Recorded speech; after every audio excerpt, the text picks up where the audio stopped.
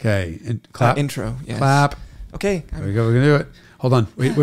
It's about an electric vehicle. Your clap has to be different. What? Yeah. They don't make noise. There you go. Perfect. So Paolo's going to be, he's getting very upset. Angry Paolo. Clap normally. There's your sound reference point. Either that or this. Anyway, welcome to episode, I think, 89 of the Carmudgeon Show. Part of the Haggerty Podcast Network. That's Jason Cammisa. I'm Derek Tam-Scott. And Tonight, James, hold on, we can do a Top Gear thing. Oh no. Tonight, I drive a Rimac Nevera. Derek drives a Rimac Nevera, and nobody crosses it. Yet. Are you driving it again? No. Oh, good. Okay, we're done. We can definitely say we both drove a Rimac Nevera, and neither of us crashed it. Did shit my pants a bit. Oh, well, you should probably get that resolved. It's going to be a long podcast. Threw them out the window. Hang on tight, everyone. It's a 2,000 horsepower car, and I don't know if you've noticed, but it's sort of the end of the world meteorologically here in California at the moment. For us, yes. Well, sit back, relax, fasten your safety belt, keep your head firmly planted on the headrest so you don't get whiplash because this thing's a wild ride. Keep your tray tables and seat backs in their upright and locked positions, and close your side curtain. I don't know. Don't forget your oxygen mask. Boom.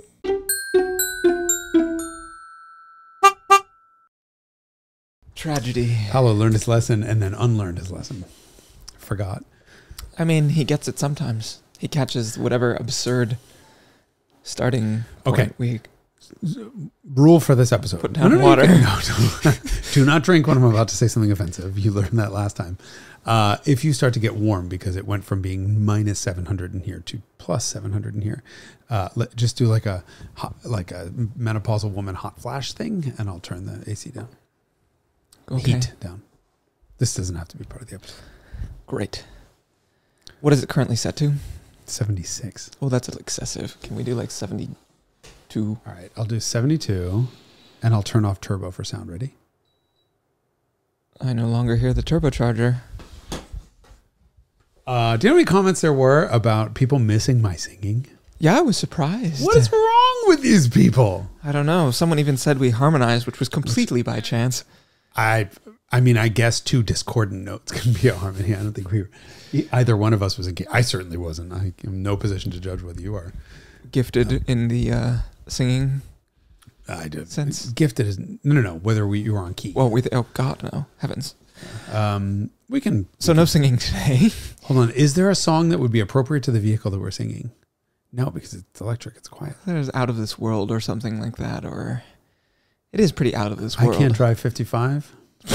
Yeah, but that applies to a lot of cars. Dude, you can't drive 155 in that thing. Yeah. How fast did you go? Difficult to There's no police here. Really? I don't know. I don't think I definitely didn't go faster than 150. Oh yeah, no, me neither. It was maybe 153. Yeah. It happened so fast. I actually have never driven the car on the highway. So that 150 was in a school zone. Derek. Yes. Yeah, it just occurred to me that I have never driven that car. In all the driving I did in the car, I mean, I drove it on 2 separate days, but none of it was on the highway. Okay. Here, highway impressions. Carbon fiber chassis cars are loud, right? So there's a sort of, this sounds like an insult, but there's a sort of cheapness to, it's a tinniness, maybe. But it's not tinny. It's a sort of, there's a, God, how do you describe this? So when you hear noises in a very substantial metal, so steel chassis car, you get a deep thunk for a noise. In a plastic carbon tub car, and they're all this way, it's not an insult, it's an inherent thing. It's a much higher pitched tink. Yeah, it's like being in your Lotus, but that doesn't... No, that sounds like shit. This is more... Sorry, Lotus. That's just the car... Well, that's an aluminum chassis with a plastic body on it. What you're hearing is the body and the chassis hitting each other as the whole thing flexes. Carbon cars just have a certain timbre of... It's a lighter... It's not a lot of bass. And you hear little pebbles and tink-tink, all this stuff. A lot of pebble noises. So you know you're in a carbon car when you're in a carbon car, and it's boomy because you have the sort of structure resonates. I think at a whatever. There's a bunch frequency. of hollow space in there that's fairly substantial. Yeah. So on the highway, it's reasonably quiet especially for a carbon car, and the steering is wonderful. It actually, you can feel side winds, you can feel grade changes and camber, and a wheel dip on a little bit of a whoop. You'll feel it in the wheel. I like that. Or like an expansion joint, you get texture. Like I made a conscious point when driving this car because I was like, well, we still haven't specified what it is, but I guess we'll specify in the intro. Right. Yes, we have already did that. That I made a conscious point of driving the car with fingertips only over aiming for potholes or surface irregularities, and I was like, I'm getting stuff. I'm actually getting genuine content, which and it's e-pass. Yeah, most electric power steering filters everything out. The reason why is the rack is apparently rigidly mounted to the carbon chassis, so there's no bushings and there's nothing to dull that, which means two things. Number one, steering system accuracy under loads. You don't have the whole rack deflecting in different ways, but also that high frequency vibration, that texture from the road really does make it through the wheel. And the steering wheel is Alcantara. Is it Alcantara or just microfiber? I don't know. It's not leather. No, but it's fuzzy. And it's fuzzy. Fuzzy steering wheels do a really good job at helping transmit tactile stuff. I think it's one of the reasons why Porsche GT3s are so much better than regular 911s. One of the many. Interesting. But anytime you get a fuzzy, like an M4 CSL or something, a fuzzy steering wheel, steering feels more alive. Yeah, I guess it's more surface area for your fingertips, effectively. Yeah. Or more three-dimensional surface that your fingertips are interacting with. Yeah. So you would feel smaller motions than you would on like a slick surface. I was pleased actually with the steering. I thought it was genuinely good, which I am now saying about e-pass. Well, yeah. Here we are. I mean, I would say the most you'll ever get out of an e-pass is a 7 on the sort of steering scale. Like that's probably upper technical limit. This was there, 6. Yeah, this was some of the very best e-pass I've ever experienced. Okay. So the one thing that we've left out is that we probably said in the intro, but we haven't recorded that yet. The magic of time travel, which we can do. We have not spoken to each other at all about the drive of the Rimac Nevera. And you drove it this morning. Just fresh out of it. I still smell like Rimac. Okay. Borscht. Well, certainly no, that's the wrong part of. I don't understand the geography. The east of the Alps. And I drove it a couple days last week, and we have not commented on it to each other at all. Okay, so you drove it a couple days. You had it for a couple days? I drove it on 2 separate days. I'm going to throw this coffee at you because I had a 2-hour window, and it wasn't even... I mean, the roads are shit right now. Yes, they're covered in debris. I don't know if any of you at home have noticed, but California is fucked right now. We're in like 15 states of emergency deep after the 12th atmospheric river that just hit us. And my favorite, I'm going to have to get an insert on this. My favorite was having talked to a guy who lives in Michigan. And he's like, oh man, you guys have it so easy for winter. And I sent him a picture of Tahoe where the ski lifts are buried in snow. Yes. I was like, I've seen those. A little crazy right now. Yes. It's a bit snowy. It's a little bit moist. We had another 3 inches of rain up in the mountains, 3-4 inches by me, which means south because the whole weather system was coming in off the coast from the south. So Santa Cruz had to have gotten it. Yes, they did. Yeah. Yes. And so I drove the car in the mountains south of San Francisco, and it was like a fucking war zone. Yeah. There's a bunch of junk out there, which actually is an absolutely stellar way to showcase this car, in my opinion. Okay. You can say that, and I can say that because neither of us wrecked it. Yes. But what could possibly go wrong with a 2,000 horsepower torque vectoring all-wheel drive electric 5 million pound, $3 million? I don't even know how much this car costs. Like, what could possibly go wrong? Yep. But it certainly showcased the sophistication of the powertrain management and torque vectoring. Yeah. So the torque vectoring for those who have bought the bullshit from Porsche, for example, PTV, Porsche Torque Vectoring, which is brake-based. Torque vectoring is very, very simple. When you have individual control over a left and right wheel on an axle, you then have the ability to turn the car without turning the steering wheel in the same way that you can turn a wheelchair without a steering wheel. Best explanation I've ever come up with.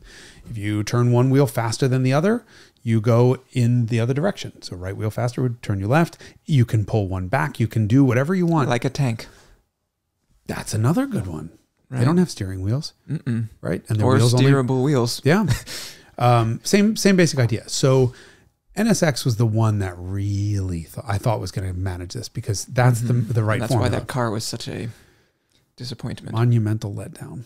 Because, all right, so you have a mid-engine car, so you have traction with the rear wheels, you have a low polar moment of inertia, you have center of gravity that's right where it needs to be, and then you can manage any instability that you have because of that by torque vectoring at the front axle. And it completely did not do any of that. In Sporty Plus or track mode or whatever it was pretty damn good. But the rest of the time, the car just didn't take advantage of the tools that it was given. The Rimac Nevera, we need to talk about the pronunciation of Rimac. It's Rimac. It's Rimac. That's how they say it. That's how they say it in Croatia. So in America, when I say Rimac, what's your problem with that? Is it the C or the R? Oh, the C at the end is more the problematic. Right? I feel like we can all say Rimac, but no one should say Rimac. Yeah. Okay. I mean, but what a hell of an uphill battle. Well, we don't say Audi. We say Audi. Yeah. Some people say Audi. We don't say Chevrolet. A lot of people say Porsche.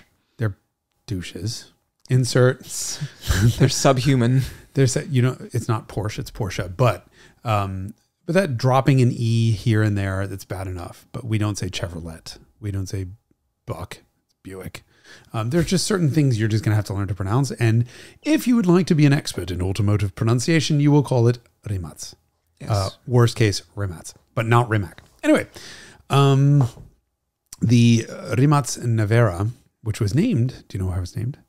Yes, it was named after a storm that springs up suddenly in the Mediterranean and then vanishes without a trace and is very strong. And powered by what?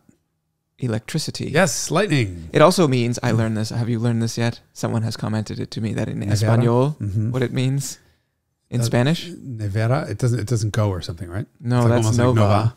It means fridge. Oh, fridge, that's right, yeah. So, yeah. And in America, all the Spanish speakers are like, "What the fuck, guys?" And in American, it means never. This is when this car came out, I might have made a snarky Instagram post. I'm like, "Yeah, never gonna happen. Never going to happen." Okay. But anyway, at least it's named after wind, and we like cars that are named after wind, like Scirocco and Mistral and Urraco. And is that a wind? Kamzin was a wind. Kamzin, but Urraco is a. I don't know what this is. Country a in Lamborghini Marrakesh. Product. No, city. Right, it's a windy car. It does generate wind. Yes, and goes like the wind. Okay, so the Rimac Nevera, the point is it has 4 electric motors, and each obviously motor is individually addressable and controllable, and that's really important. Both for deploying and capturing power. Yep. And so this should be guided by the hand of God and should be able to do things that it can't do. Yeah, and it does. And it do.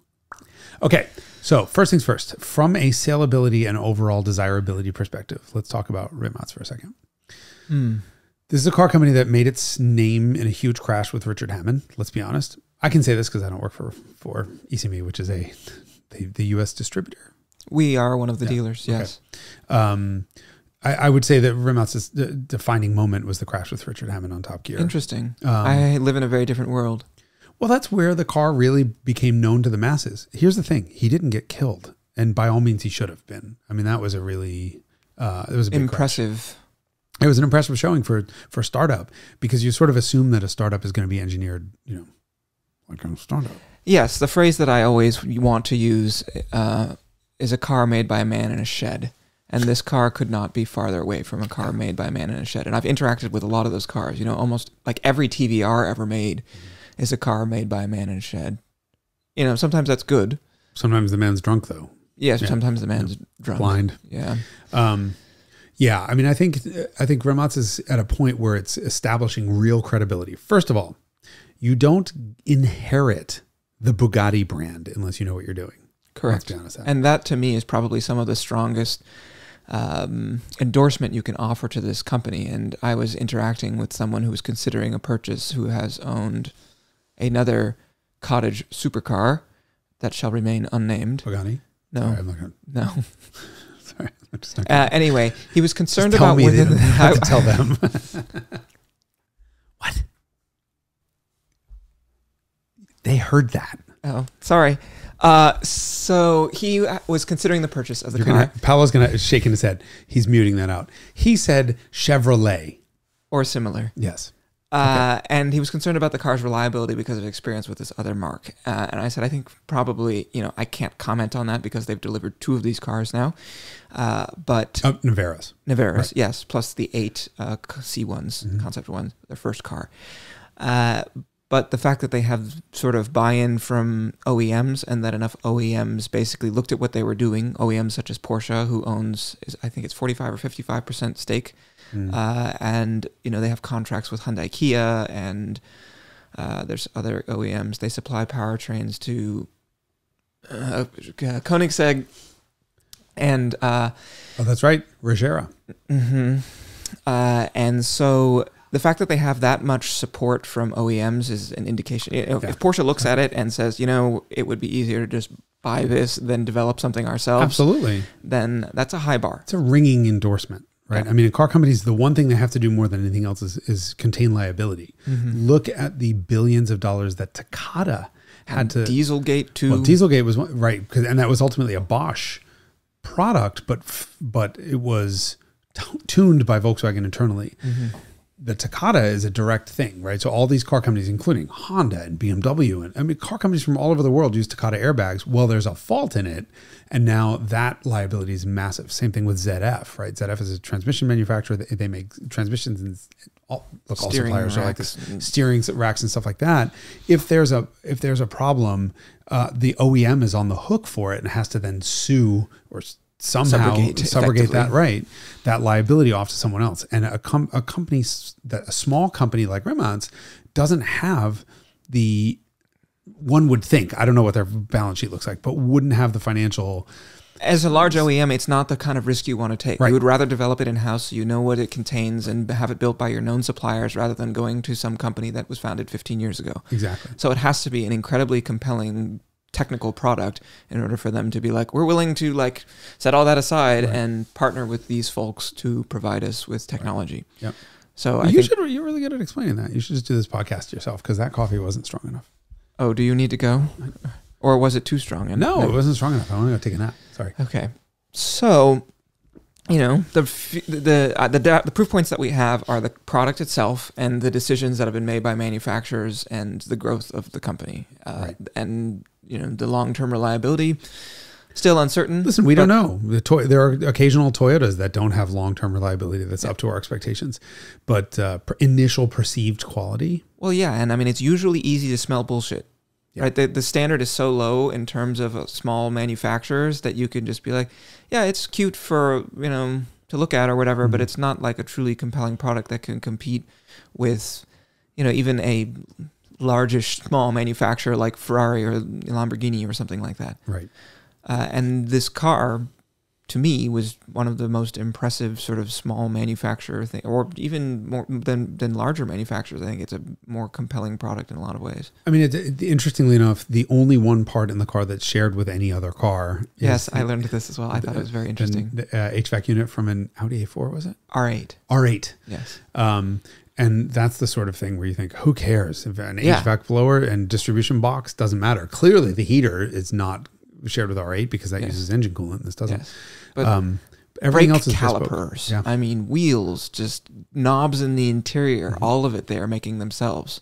Yeah, which sounds like suicide from a manufacturer standpoint. It does, but Tesla's a really great comparison here because Tesla also learned that there are just taking everything done by suppliers, you are not able to innovate. Right. This is the sad reality of modern car companies, and no one innovates anything. Oh, so we are debuting rear wheel steering with 5 degrees in each direction on this new Mercedes-Benz, and it's the first car in the world to have it. And then miraculously, a year later, every other fucking German car in the world in production has it. Oh, and then a year after that, it's every car in the world has it. Well, that's because ZF or some other supplier, whatever tier 1 supplier it was, finally was like, okay, there's enough demand that we can make billions of these, not billions, but millions of these units. Millions and millions of them. And ZF was a perfect example. Look, I hold ZF in very high regard. That 8 HP is the best automatic transmission in the business as far as I'm concerned. But there's a reason why everyone has an 8 HP in their car and there's no new development in any other way. The car companies flat out told me years ago, we can't do another hydraulic steering system because ZF just flat out won't develop it with us. So you can take something existing, but all the tuning has to be done in-house and without any support from them. And part of the reason is ZF removed the fire risk of power steering. Power steering is a huge fire risk because it uses ATF, which is even more flammable than gasoline under certain circumstances. And so there is a much higher risk of fire post-crash in a hydraulic steering car. Now, the E-Pass has other benefits. The car can steer itself. There's all this other crap that's going on. But the primary driver was that the supplier said no more hydraulic steering. Therefore, even car companies like Ferrari, which got an extension for one generation, had to walk away from it. They have no choice. And so Rimac's doing it all on its own isn't confined by the engineering of these subsidiaries, just like Tesla isn't. And so Tesla's range... After their requirements initially, they were just sort of like, we'll grab this, it's on the shelf for their like shifters, for example. Yeah, but there was stuff that they could manage, but mechanical components, I mean, one of the coolest demonstrations that I ever got from Tesla, and we'll bounce around, I apologize, we'll come back to the Nevera, obviously, but I was talking to, they put me in the room with the sort of business guy and the chassis guy at the same time, so the head of engineering, head of driving, basically. And they work together as a team instead of against each other, which doesn't happen at most car companies. And so one of the guys was from Honda, and he had said that they wanted to develop a low rolling resistance wheel bearing, and it costs something like 15 cents per car more per car. And somebody did a analysis, and it wasn't going to bump them up by one mpg on EPA. It wasn't going to do anything. So he almost got fired for trying to push. He's like, this is a real benefit, and it's going to benefit us, blah, blah, blah, blah. And no one gave a shit. At Honda. Comes to Tesla, and works with a supplier and but Tesla installed its own metallurgist inside that supplier. And they worked and got this wheel bearing, which had a huge reduction, even more so than the Honda part. But it was $15 a corner. So you're talking $60 a car, plus development, whatever, all the rest of the stuff. And it got through immediately.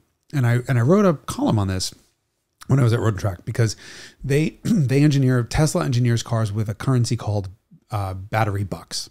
And so the question is, if I can get 5 miles of extra range out of this car, an efficiency gain, what would it cost if I then did that with a bigger battery, right? How much in dollars in battery? And a bigger battery, well, that might now push some other componentry over a weight limit. Right, now it has to be re-engineered to be stronger. The whole car it all has to be re-crash tested, this, that, and the other thing. And so they look at terms, and not in terms of $50 or $60 per car for the additional parts, but it would have been hundreds or thousands of dollars to get that efficiency advantage using battery. So yes, when Honda said 15 cents per car, fuck off, you're fired, versus Tesla saying $60 a car, do it unequivocally.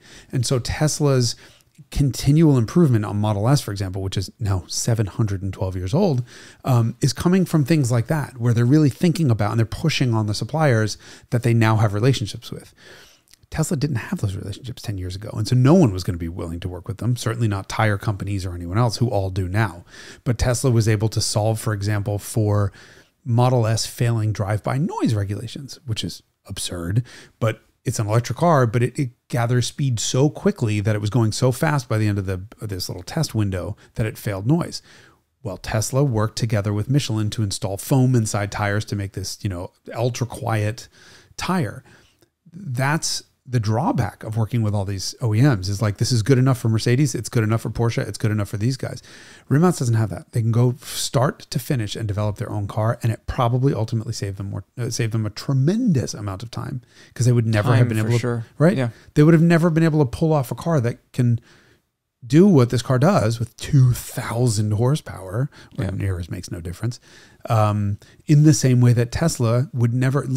Go to EPA.gov, which is the fuel economy EPA site, and have it list out the most efficient cars that are on sale in the last 5 years or 2 years or whatever it is. And the list starts with Tesla Model S or Model 3, I think it is. And it's just Tesla. Like 23 of the top 25 cars on the list are Teslas. Making these numbers up, but they're all there. And these aren't shitty little economy cars. They're cars that will destroy a BMW M4 in acceleration and cornering and braking and around a racetrack, right? And the reason for one lap. for 1 lap. But the reason that Tesla's is able to do that is because they're not working with suppliers and they're thinking outside the box and doing things differently. Or they're empowered to do so because they don't have to be at the mercy of the suppliers. Right. So that was interesting to get into Nevera and see nothing recognizable from any other car. Not the door pulls, none of the controls feel the same. Like you know, this is all bespoke stuff. Yeah. And UX, the infotainment screen is totally bespoke. Never seen anything like it. Is it incredibly responsive and fast? No. Do I care? No. It's getting Apple CarPlay in a future generation. That's all that matters. So yeah, that I thought was interesting. Structurally, the way the car was built, 30,000 Newton meters per degree of torsional rigidity. 70,000 Newton meters per degree of torsional rigidity. Yes, compared to a GT3 or GT2, I think they said was around 30. Yeah. 30 is a sort of high bar where you don't get much higher than 30. You know, and if I remember correctly, 991 was 30,000 for a closed 911, 15 for a Targa, and 10 for a 911 convertible. And this is 70. Yeah. Comparable to a Le Mans prototype, apparently. Yeah. So you're dealing with and I was also interested to learn that because the shape of the battery and it's sort of the way that it's bonded to the structure or attached to the structure, that it increases by 37%, the structural rigidity to have the battery installed versus not. I mean, I guess that's probably similar. If you looked at Tesla, it would be the same thing because that huge battery pack is a stressed member. But the battery pack in this car weighs 700 kilos. I think it was 600 kilos, 650. I mean, huge amount of weight. Now, with that said, powertrain in a Bugatti Veyron, or a Veyron, so Chiron's probably the same, was 1,600 pounds for the engine transmission. Yeah. So, you know, it's, this is insane. This is so heavy. Well, when you're talking about that kind of power output, it's not really that nuts. Yeah. And the reality is the car feels quite light on its feet. That was a big concern of mine, was that, you know, you look objectively at the weight of the car and you think, my God, I mean, this thing weighs almost 5,000 pounds, but it doesn't drive like it. That's because weight is something you can almost completely mask. There's a lot almost completely, yes. There's a lot more benefits to weight than there are drawbacks, strangely enough, right? So go drive a 4,000 pound car. It will have a much more solid structure. You can really slow down jerk. So rate of change of acceleration, which is what we feel is a bump, right? You can, the more weight, the lower the jerk moments are on all these cars. Just make your jokes now. I mean, jerk is an actual physics term. Physics thing. It's the so acceleration is the first derivative of speed, and jerk is the first derivative of that, or the second derivative of speed. Also, anyone in the left lane in front of me is also a jerk. Anyone on the road, also a jerk. Yes. So the reason why big, large cars, one of the reasons why big, large, heavy cars ride so well is because of that mass. You can slow down the reactions of everything. And you can compensate for weight with bigger bearings, bigger brakes, bigger tires, bigger all this other componentry. And it becomes this sort of never-ending expansion of stuff, which is why Lotus's lightness philosophy is to be rewarded. But there's a lot of good stuff about weight.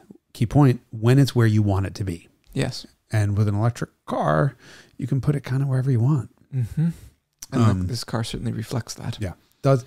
So there's, first of all of the modern Ferraris are fat pigs, right? I just weighed an F8 Spider, and I think it was 36.75, 36 and change. It's actually lighter than I was expecting. Yeah, way lighter than I was expecting, because they're all, the problem with all the Italians is they're full of shit. You just never know what the cars are. They give you this dry weight figure, which is like, well, we filled the tank with helium. It doesn't have a battery. And it doesn't have a battery. It doesn't have a fucking seat. Doesn't have a motor in it.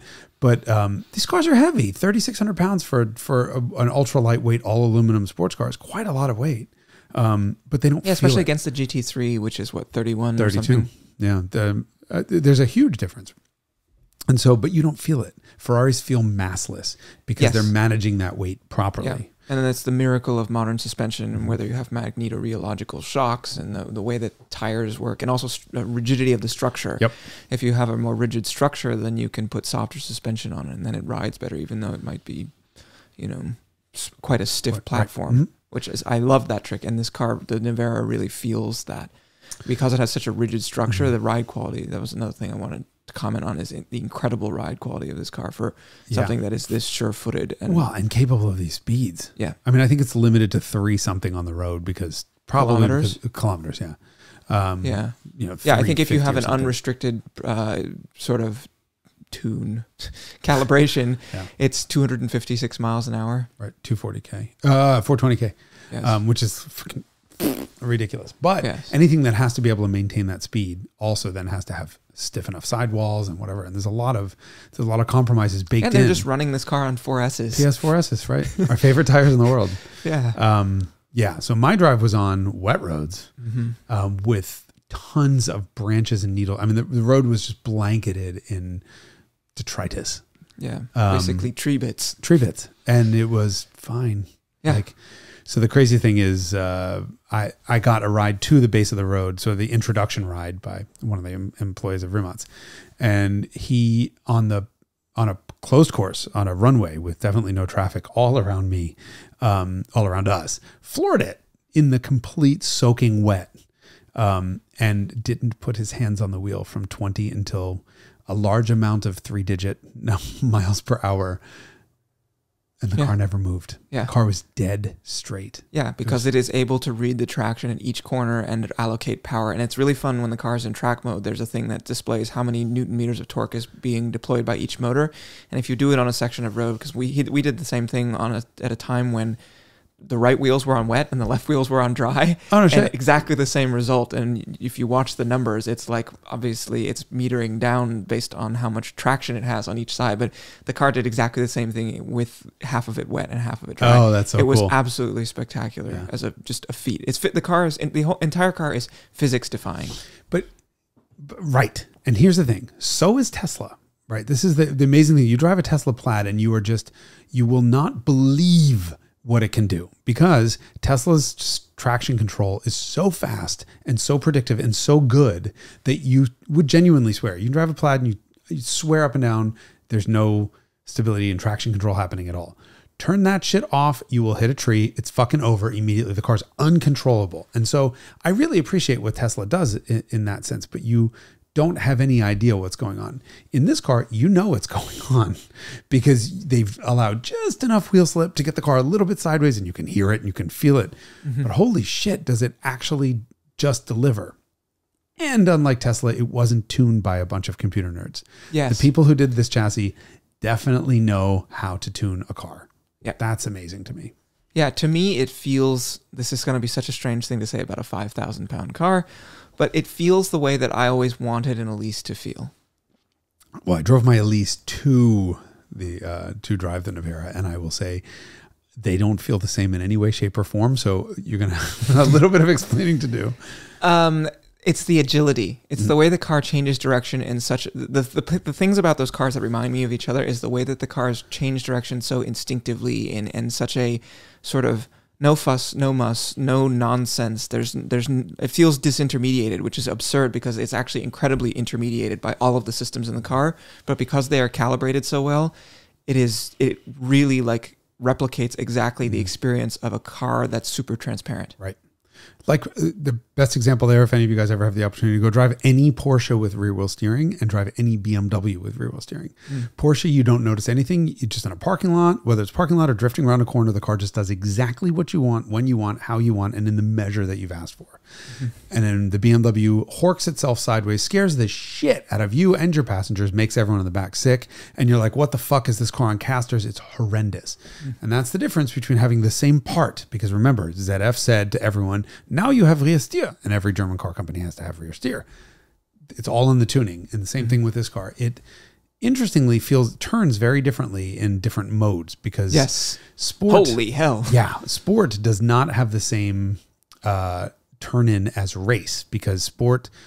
So as a cruise, you got it with the updated calibration. I didn't drive it with the updated calibration. Oh. So they had a very short leash calibration when I drove it. I guess the previous dealer that had it had requested that for test drives because this car had been shunted in the past on a test drive. Can't imagine why. 2,000 horsepower, yeah. So anyway, I got a calibration that really frustrated me, and apparently they dialed that out for you, so I'm glad you experienced it. Oh, no. Everything was clear right the fuck off. Totally off. So you have range mode, and then you have cruise, then sport, then race, then drift. Yeah. Okay, drift mode. It works. As advertised.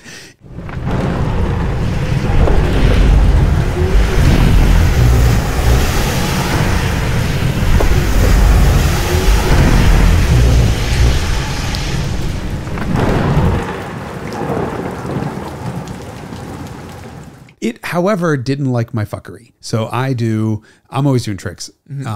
Where, you know, I'll stab the gas and then use the brake to slow down rotation and drag brake while I give gas to, you know, to slow the like a rally front. car. Yeah. Uh-oh, I just dropped my laptop. Hold on. Well, the background is still up, so you couldn't have dropped it too hard. I just fell. And at some point, this was just going to go to like, you're going to see my emails and, dear Sarah. It's going to be all caps. What the fuck? Signed Karen. But yeah, so drift mode works as advertised, but I was doing little tricks and I was told enthusiastically by the lovely test driver. Factory test driver. Like, dude, just fucking trust it and floor it. I'm like, not today, bitch. I am not going to be the one that wrecks your $2 million car. It is not happening. It's $2 million, right? Two point something. Starting. Yeah. So I wasn't about to try that, but wow, does it get sideways? And when you're in drift mode, you have absolutely no traction or stability control. It's 100% off.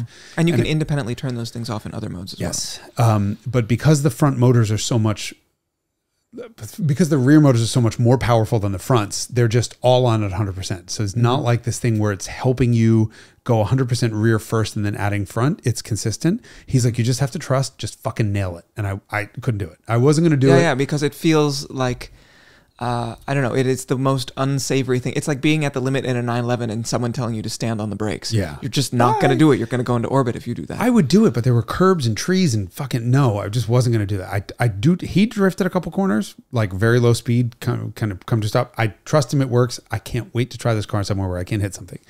But the difference between the sort of cruise mode and race mode is they're using torque vectoring to actually help turn the car. And it's, I don't want to say it's too much, but there's a lot more in the upper modes. And so there's one dynamic flaw that I don't even want to call it a flaw, a characteristic that I would probably ask to change if I were in charge. Two. Let me think. I'm sure I'll think of a third one because I always bitch about everything. It is that the weight of the steering. So there's quite a bit of dead zone in the center of the steering. You need that on a car that's capable of this much speed, right? You need to be able to just not sneeze and wind up in the tree. It's perfect. It's exactly what it needs to do. However, the effort build curve, if you can imagine plotting out the steering response in terms of lateral G, and the effort curve sort of starts in advance of that. So you have a little tiny dead spot and then it starts to ramp up in effort, so weight of the steering, before the car starts to react. And so as you turn in, it gets heavier and then you're out of the meat. I said, listen, I don't know what the decision was on this, but I would like to have a little bit of less weight in that dead zone. What it will do is highlight the dead zone and make it more noticeable for drivers. But I find that I'm making little corrections that are a little bit less than perfectly smooth because those two curves aren't lining up. And the second one was just in the lesser modes. I think Rimacs could get closer to Tesla's predictive traction control, because what you do is you get a wheel brake followed by slip. It'll pull back power. Now it's not using Bosch ABS traction control like everything else does, where it smacks you on the hand. You wait, one rubber baby buggy bumper, two Mississippi, eons before you get the power back. It's there pretty quick, but because it'll allow the wheel speed to flare first, it then has to allow it to come back down and then go, and that costs you some time. You don't ever feel that in Teslas. You just fucking go. The answer to that was that we sort of kind of did this on purpose because the car has 2,000 horsepower and we need to make sure people realize they're at the limit of adhesion. Yeah. Okay. That's a fair point, and I have no counter argument to that other than, well, couldn't you just put like a big screen up, like turn the whole instrument cluster orange and like, bitch, you're fucking slipping tire here. But you probably wouldn't notice that when you're seeing red and 2,000. Well, yes, and I think they're trying to keep people under control fundamentally. That's the goal, right? Fair enough. But and that is actually one of the stated goals of the car, is that they wanted to make sure that it was a car that, despite having 1,900 horsepower, could be driven by anybody at any speed, and to feel safe at most any skill level to floor the car, which, you do for at least instantaneously. I mean, it gathers speed in such a remarkable way. I don't know that I would trust anyone. I don't know if I'd be in the passenger seat of that car. Yeah. And here's the reason why. The car's got it. Like, the demonstration of letting go of the steering wheel and flooring it sounds like it's something negligent to do, but it was a really good thing for me to see, because that means I don't have to correct. My corrections are going to come in so much later than what the car is, that car does that there's the risk is that I, as a driver, I'm going to get behind it. The car starts to yaw this way. I throw correction in this way. Right, and then you get a oscillation that you're actually exacerbating. It's a tank slapper. Exactly. Effectively. And then you see that all the time on YouTube. I made the mistake of watching a couple of like fail blog crash videos, and now my whole Instagram feed is nothing but like fuckery on the road. It's awesome and I love it. But like now I'm like, every time I leave the house, I'm like, I'm going to get struck by a fucking asteroid. Like there's or a BMW M4. Exactly. But there's like all these people are like, you're 3 seconds behind the car, fucking correct. Mm-hmm. And that's exactly what would happen in this car.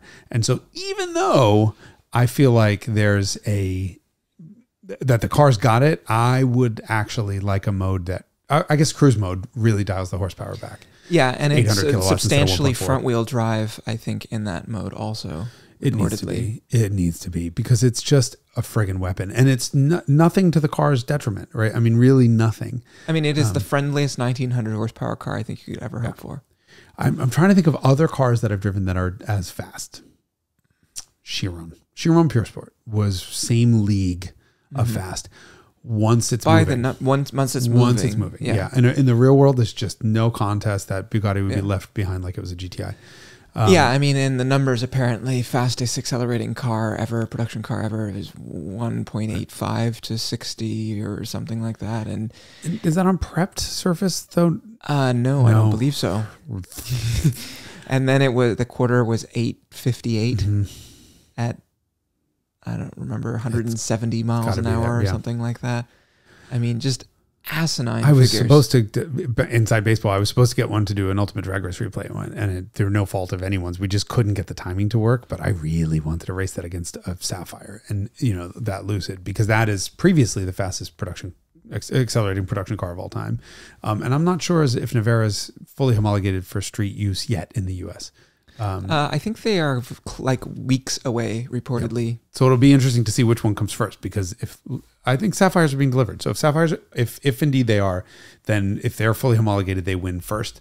And look, Sapphire is a very different thing. It's a 5-passenger, big, huge luxury sedan that almost keeps up with this.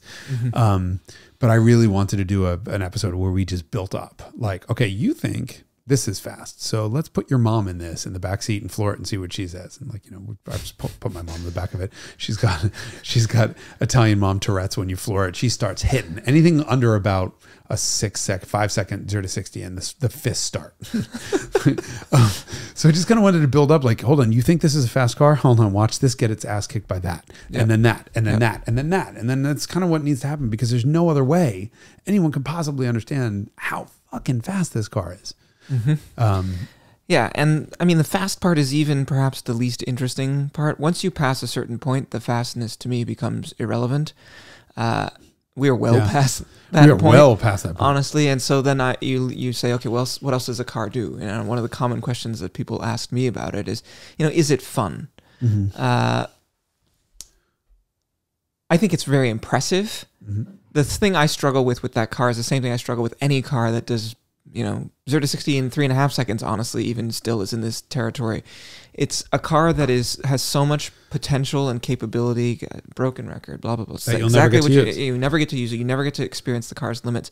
And it was interesting to talk to the test driver, because he's been like one of the primary development drivers for this car for its entire life. He's put 75,000 kilometers on these cars, he reported. And it shows when you ride with him, because he just has this confidence. And it's the same thing that happens to me like with a very fast motorcycle, is that initially it is so overwhelming that you can't even process what's happening. But if you do it every day, and then it starts to sort of you become inured to it, and you can actually start processing what's unfolding at that speed. And he was clearly at that place, and I was very clearly not. I just don't have that kind of experience in cars that fast. And so he was comfortable with its limits and using them and stuff. But he's also, described some of the stuff that he's done with the car and the way that he can use the car, and you just can't do that here. The ideal road for that car is a very fast, sweeping B road, effectively, with straightaways where you go 300, as he described it, which is a straightaway where I would go 75 in a regular car.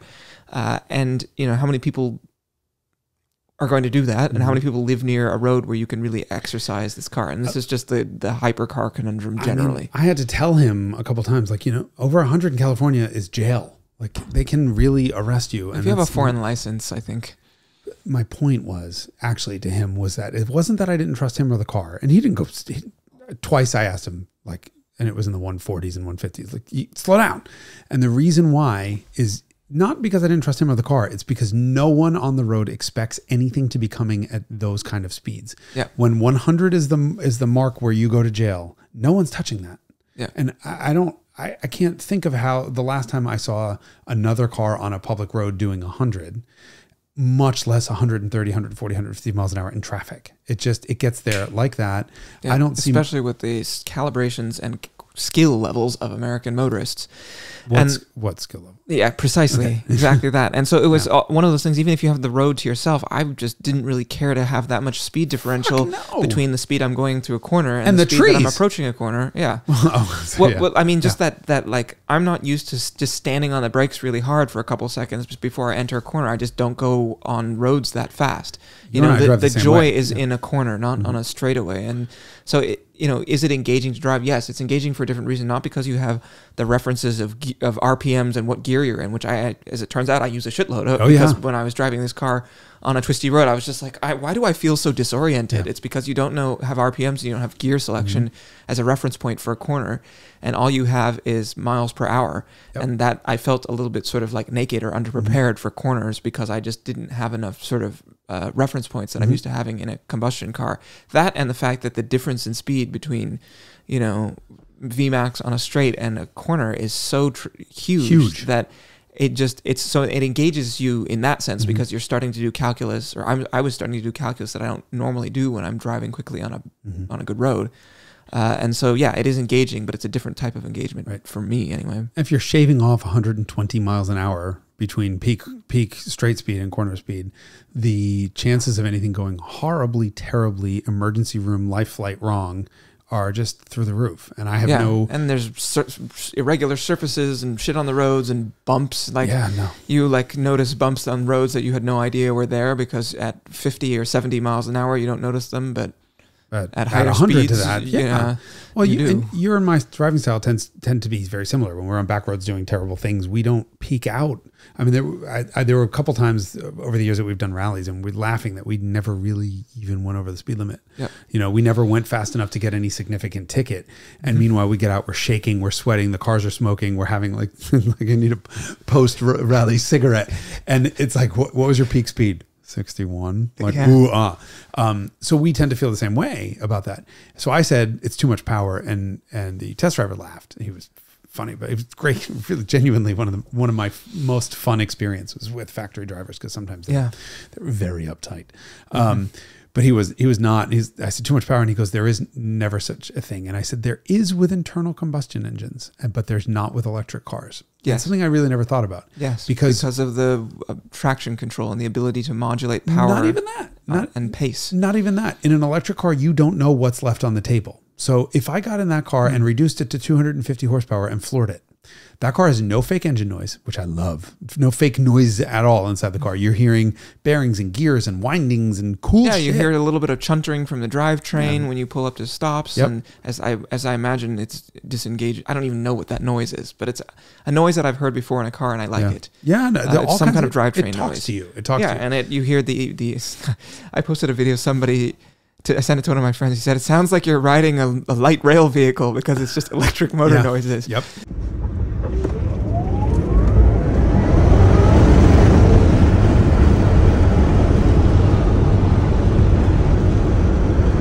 But like as a trainer, and I'm like, it's kind of a cool noise. Yeah. And of course, most importantly, it's authentic. It's real. That's exactly what I loved about it. But if I limited that car to 250 horsepower or 400 horsepower, or 5 or 6 or 9 or 12, you wouldn't know the difference as a driver. You just hear that same, and the thing takes off and it goes, and you're like, wow, this is slow, medium, fast. Doesn't matter.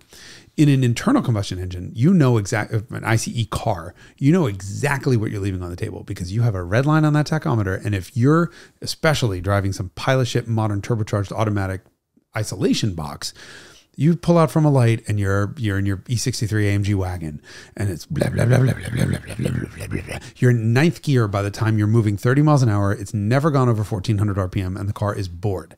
Versus when you floor it, you get this scream of revs, this crackle on the upshifts. And so on an internal combustion engine car, I want it to be as slow as I possibly can There's a limit, but but you do own a Beat, so the limit is very low. It's very low, 63 horsepower. But the thing is, I weighed it, by the way, 1,000. Hold on. Do you want to guess what the Beat weighs? Did I tell you this? You did already. Shit. Do you remember what it was? 1386? 1683. 1683. I had all the right numbers in the wrong places. 1,683 horsepower, pounds, Jesus, pounds and 63 US, 64 metric horsepower. Okay, it's slow. But the thing about it is, if this was an electric car that did 13 seconds to 60, I wouldn't have it. Wouldn't want it. I wouldn't enjoy any part of it because, again, the difference between 0 and full throttle is the difference between and. Like, doesn't matter, right? Driving, we all love to drive a car flat out. Driving a slow car fast is one of the greatest pleasures in the world, especially if it's a rental car. And you really miss out on something.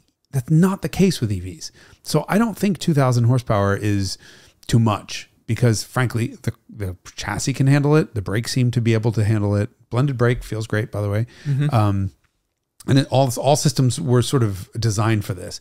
But I think internal combustion engines, I'm done with the modern sort of generation of ICE automatic turbocharged cars. They're bored, I'm bored, and that sucks. Torque peaks under 2,000. Yeah, you just never get to exercise the car. I don't care. I wouldn't care that I never get to exercise this car because I'm not missing out on something. Because there's no reward to doing so. Other than G-forces. And so you can sort of merge onto the freeway at a normal speed and like, oh, there's an opening in the traffic a quarter mile ahead, and you're there. Yes. That's cool. Yeah. So on the way out, Francesco, owner of ISSIMI, who friend of mine and loves to give me shit, introduces me to the Rimac folk as, oh, this guy hates hypercars. Yeah, because there's nothing more annoying than some screaming V12 that I can't ever experience more than once because it redlines in first gear at 121 miles an hour and second gear brings you to 240 and then, you know, you have 7 other gears afterwards. Oh, and it's an automatic. Oh, and it's a turbocharged. Fuck that. I don't hate this car as a hypercar because it redefines speed, first of all. Like I don't give a shit what internal combustion engine, anything you're driving, fuck off. You have no chance. You're gone. Yep, that's all true. Redefine speed. There is absolutely nothing you're missing out on by keeping up with normal traffic. And it all just works together in a very different way. And because of the way the car is tuned, it doesn't feel like a video game, doesn't feel like a simulation, doesn't feel like a spaceship where you're like all this fake noise coming out of it. Yep. It's authentically a hypercar. It is I mean, yes, you can tell it was developed by car people to solve all of the shortcomings of internal combustion, but fundamentally leave the DNA of being a car enthusiast car intact. Yep. And so for that, I very much respected it. What don't you like about it?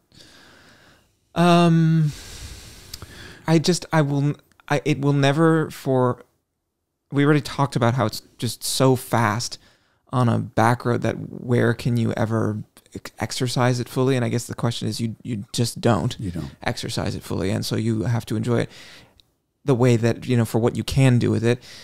And there's a lot of cars that I do like, even just tooling around in, whether it's air-cooled 911s, the F50 is like this. You know, you don't have to be using all of the F50's capability to have a good time just because there's such an experience and so much texture to it. You know, a lot of great automotive experiences are like that.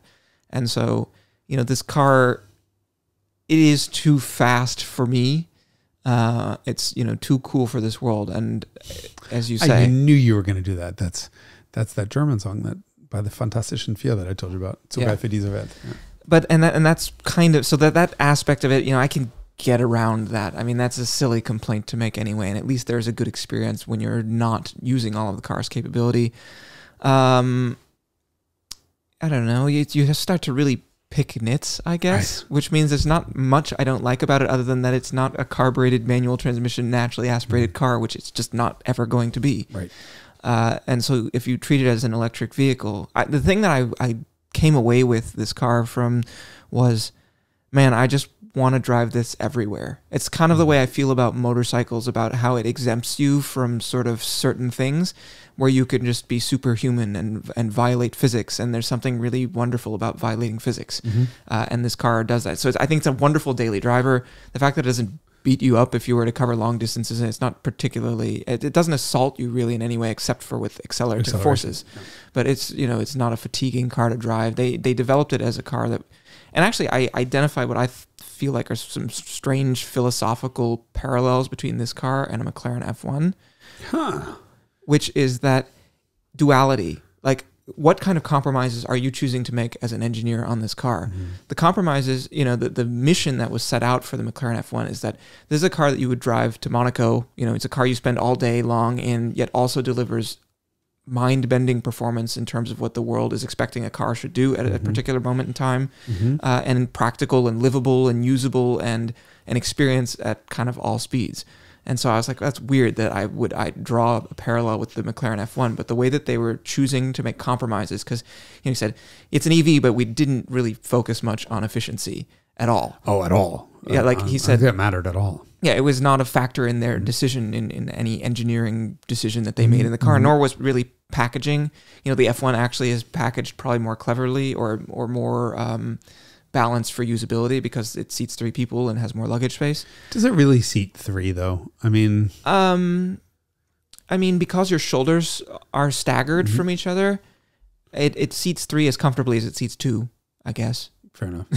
Which is to say that the outer passengers are equally uncomfortable. Right. I would say the least comfortable aspect about the McLaren F1 is around your feet. The footwell feels a little too close for if you're a passenger. And there's enough space for your shoulders, but maybe like a little short on hip space. But yeah, I mean, so it seats 2 as comfortably as it seats 3 people, the McLaren F1. That's what I'm thinking. This car seats two more comfortably than a McLaren F1 seats 2. Yes. Yeah. That's definitely true. I think we're also used to like a lot of trunk space in EVs, right? We're used to like a lot of... Yeah. And so they were like, we're going to put the battery exactly in the right place for weight distribution. We're going to put the motors where we would like them to be for dynamic reasons. And so every decision that they're making in terms of compromise was oriented towards like delivering either performance or dynamics in some way, as opposed to like, you know, packaging for large amounts of luggage or carrying people or even like luxuriousness. It rides very nicely, but really nicely. You know, it's not a luxury car by any means. And so the place where they chose, or what they chose as their North Star when they were saying what compromises do we want to make, is a place that's very petrol headed, even though the car has no petrol in it. It becomes, I sort of agree with you. How do I say this without being a dick? What didn't you like about the car? I don't love this styling language, and it's nothing to do with this car. I don't like the sort of hypercar shape. I've never been a sports car guy, right? Yeah. I always loved the sort of big, tall dork wolf in sheep's clothing. And so this is not a dig on the car. This is just an explanation of my own personal things. Within that realm, how do you feel the car scores? I think it looks okay. I think it's inoffensive, which is huge. Yeah. Because there are a lot of things in that realm that it looks offensive. Right. It looks purposeful. It doesn't look gaudy. It doesn't look overdone. It's not overwrought. Yeah. Exactly. It's restrained, and it does exactly what it needs to do. I just couldn't help but think to myself, wow, what if you could make this level of performance and drivability and usability in a shape that had a big trunk and a back seat? And I was like, this would make the world's best fucking wagon. I know I'm weird, but you say, well, this is the kind of car that I just want to get in and drive everywhere. Well, you know, I don't really want to have to deal with front end lift. It's a front and rear end lift. Certainly didn't scrape anywhere. Like that wasn't an issue. And I was doing like sort of weird 3-point turns to do multiple passes with the camera. I never had an issue once with the front end. Ever. Yeah, I think that's cool. But give me a dorky, taller shape that maybe I could just use every day, and I would. And I don't think that really means. But even in its current form, it makes a wonderful daily car because it is so sort without of a trunk, without a trunk, effectively, because it is so undemanding and sort of all of the pain that comes with trying to use. You know, it is the anti-Countach. Yeah, which as a car I happen to adore, but also anytime I interact with a car like that, you know, after an hour or two, I'm like, get me out of this thing, and I don't want to see it again for 3 weeks. Okay, that raises a good question. So I love cars like that, right? Cars that just burn you out. You never want to see it again. You know, you get sort of the description that I always give is you get in the car and you're like, this is going to be an experience, and I'm going to make it for, you know, half an hour, and it's going to be direct. 10 minutes later, you hate the fucking car. And then you wind up taking the long way home anyway, because it's so fucking overwhelmingly enjoyable that you wind up doing a 3-hour drive when you didn't think you were going to make it to 1. And you get home, you're exhausted. You need a hot tub, a massage, a jacuzzi, and a fucking cigarette.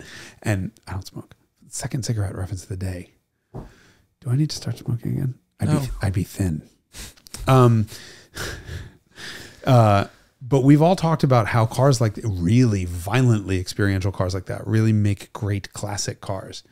And that cars that are too good don't. Like, I don't like cars that are not an experience. I don't like cars that are too good because they don't make a, you know, if I was going to have one classic car, it certainly wouldn't be a 126 Mercedes Benz because it's not enough of an experience to drive. Yeah, I agree. Is that going to hurt this car in 20 years? Yeah, I worry about that. Or we might end up in a place where every car is so civilized that this will be described as raw.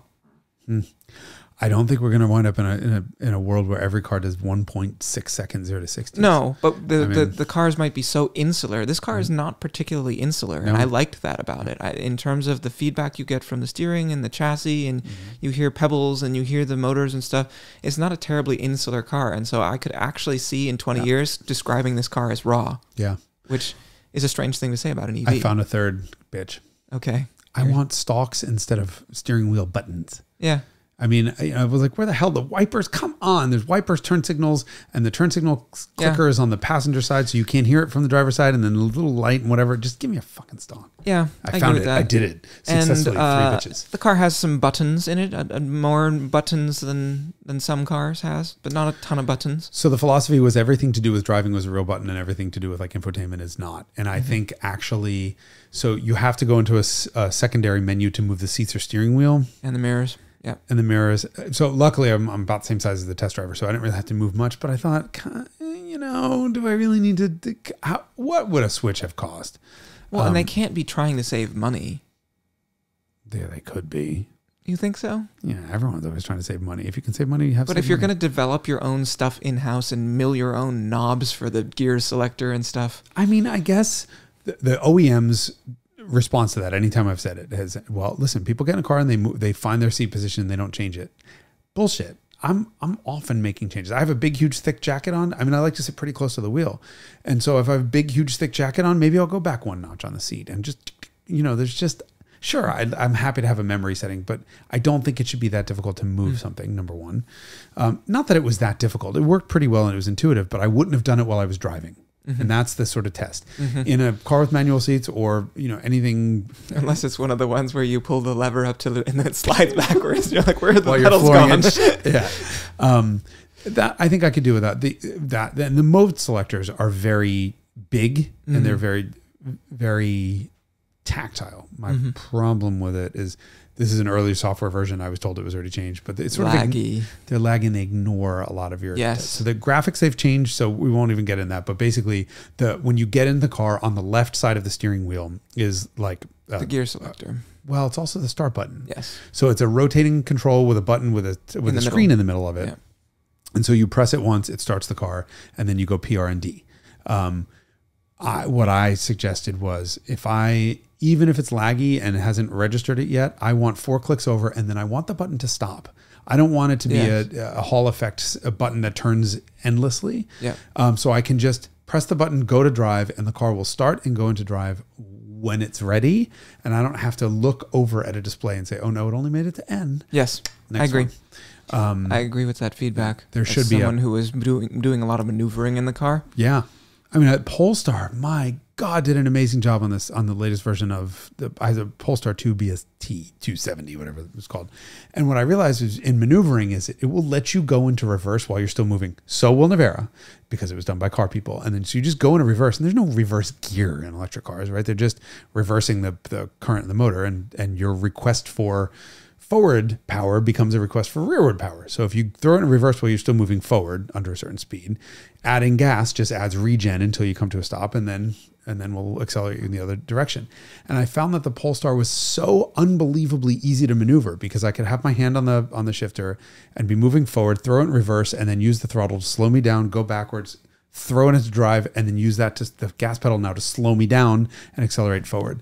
This that's car, luxury. It's fucking awesome. And if this car had that same definite stop with an immediate reaction on the shifter, it would be the same way because it's left hand. You could just back into a parking spot or something. Yep. And we are absolutely picking nits yes, here. I mean, if this is the kind of gripery that we're coming up with. Right. But that's kind of like, that's it. It ends there. I didn't notice if it has heated seats. It does. Okay. Heated steering wheel? I don't believe so. Do not buy a Rimac Nevera until there's a heated steering wheel. No, I don't know. But yes, it does have heated seats. I used them on our shoot day. Yeah. Oh, another gripe I have is that we were photographing it. We wanted to photograph with the wing up, but when you put it in park, the wing goes down. And so I had to stay inside of the car with to leave it in drive in track mode to have the wing up to take photos. So I was just in there eating cookies while Paolo was taking photos. The test driver was like, no, you can just leave it in gear and get out. And it has auto hold. I did eventually discover that it would do that. But my God, with someone else's $2.5 million car, was I just going to leave it in drive? He was in the car and I started to make fun. I'm like, hey, listen, there's no EPB. There's no electronic parking brake. He's like, well, there is. You just press that the gear selector start section in the middle. He's like, that's an EPB, and also you can throw it into park or reverse or whatever. And I'm like, but it's across the car. You can't reach it. And he's like, if the car takes off, die. I mean, he better not get in trouble for that. He was just a really funny comment. He's like, well, it can't be perfect. Yeah. So that was my other gripe, but I did eat Samoas, the Girl Scout cookies, while Paolo was photographing it for our shoot. So when you look at the video that you made for ISSIMI, just everyone look in the video, you just watch Derek. Yeah, eating cookies. And you're the thin one. I mean, eating cookies for me, I think I had 2. Still, I had none. But yeah, so we've completed your list of gripes. Yeah, that's kind of it. I mean, I don't want one because I don't want hypercars, and I don't. Yeah, and I mean, do I get 7 figures of value out of it? I mean, 7 figures to me is very different from 7 figures for someone who's going to buy this kind of car. Yeah. You know, I would much rather own this car than the vast majority of contemporary supercars that I've interacted with from the last 10 years. There is not a single automatic transmission super/hypercar that I would even remotely consider owning or dealing with, period. And so I think what this does is takes this format to the next level, right? Sure, if you have a screaming engine and a relatively short geared manual transmission and hydraulic steering and really interaction, I can get behind that. But I cannot get behind the modern computer controlled video games on wheels, where you have millions of lines of code that are there to manage something that doesn't need to exist anymore. We're past that. It's over. Electricity has won the race, literally and figuratively. And this is the done proper. This is EV supercar/hypercar done properly from my perspective. Would I rather have, I don't know, choose the thing. I'd rather have this in a P1. I'd rather have this than a 918. Yeah. I'd rather have this than, 918 makes some good noises, but it's an automatic. And it's not a noise that I like because it's flat plane. Yeah. I had no problem with it. I got a lot of jollies out of the Senna because it was so unhinged, but my God, I hate looking at it. And just McLaren generally is not a mark that I'm McLaren I can only love because of the steering. Hydraulic steering. I hate that engine. Yeah. I hate that the transmission is okay, but I just hate that it's an automatic. There's nothing. Yeah, I think you're right. There's nothing. I guess I have to compare it to a Chiron, and that's where you can see where the extra $1 million plus goes. Right, the Chiron's interior. The Chiron is a piece of art. Yeah, it is rolling art. When you interact with it, you're just like, I am so poor. That's the feeling I get when I get inside of a Chiron, because everything is so beautiful. It's like walking into a museum or a beautiful house where you're just like, God, it's expensive in here. Yeah. Like, I'm going to take my shoes off. Yeah. And then leave my socks on so my peasanty feet don't touch the ground and leave oil prints. Yeah. No, the Chiron is you can see. I mean, you can see. And it's interesting that they are now like the same company. Yeah. And I quizzed them about this. They said these car companies will remain separate. There will be crossover for technology-wise, but they occupy very different places, right? The Rimac is very contemporary. And that's one of the comments they make as a Croatian car company. There's not any heritage that they're drawing on, whereas Bugatti is just the definition of heritage. It's almost oppressive, the hundreds of years of sort of like, it's a French chateau on wheels, even though it's very high tech. But and there's German. all of and German. Yeah, a German chateau. Schloss. Is that the word? Yeah, and so there is so much like awareness of the past and sort of retrospectiveness and thoughtfulness and orientation towards where the heritage in a Bugatti, and this car is totally contemporary. I think Bugatti fucked up with I think the Chiron's wonderful. I think it's a huge step up from Veyron, which I had a tremendous amount of respect for to begin with. But the Chiron should have been electric. And I think if the Chiron had this powertrain in it, it would have resurrected, it would have cemented that brand's future. And I don't think Chiron did. I think that obviously with the tie-up, it's entirely possible that could lie in the future, but then they are stepping on each other potentially a little bit. But like I said, one is an object of art that's very past-oriented, and is it though? I mean, I wonder. I guess my question is: has Bugatti they want been to draw on it? They want do, but to, other than styling cues, has that car really been held back by its heritage? Not held back. I don't mean held back. Okay. I just mean that it is defined by it. It is an integral part of its identity because the aesthetics and a lot of the sensory experience that you have as an occupant or walking up to the car is really defined by cues from the past. There's so much of the Ventoux language with the curved shape on the side of the car and the two-tone schemes and the execution of leather inside the car. I mean, it's really like a modern coach-built car in terms of that execution. And this is like totally high-tech. The Nevera is very high-tech and modern and contemporary by comparison. And so, if you imagine a world in which they both exist, they're serving sort of different, they're scratching different itches. One is very, like I said, it's a piece of art. And the other is sort of a technology showcase. Right. I don't know if I agree with the decision to have the next Bugatti be hybrid. Yeah. I think that's because that's like a wacky 10 years compromise. 10 years ago, that should have been the case. Look, I just got a ride in the E-Ray. That is a hybrid sports car, and it is way faster than a Stingray. We talked about this, right? Did we talk about this? Yeah. Maybe we talk about it next episode. I don't know. But the idea of a hybrid sports car is wonderful. Hybrid hypercar is wonderful, whatever. But I think its time has come, and I think I would have loved for Bugatti to be ahead of the curve instead of behind. And I think at this point, going hybrid is behind the curve. I do appreciate them for giving a hell of a send off to internal combustion. I mean, what a way to go. I mean, sure, but we just had a 1,025 horsepower rear wheel drive Challenger debut. Yeah. Last week. When are we filming this? Last week it had done debuted. I mean, that's a hell of a send off. That W16 is brutal in the Chiron in ways that it wasn't in the Veyron, right? It's violent. It feels it, it sounds it, but it's still got nothing on a big V8. And so it's a wonderful send off in terms of power, but maybe not in terms of involvement. I would say that Gordon Murray's T50, those are a send off too. Yeah, I guess I just meant the powertrain is a hell of a way to say goodbye to internal combustion, just because it's the numbers, the sophistication of it is just. But give me a Ferrari V12. A Lamborghini has a new V12. Like, this is fucking insane. The first one lasted 50 years. The second one lasted 10, and now we got a third one. Went to the end of the Murcielago. So 1963 to 2011. Right, fucking nuts.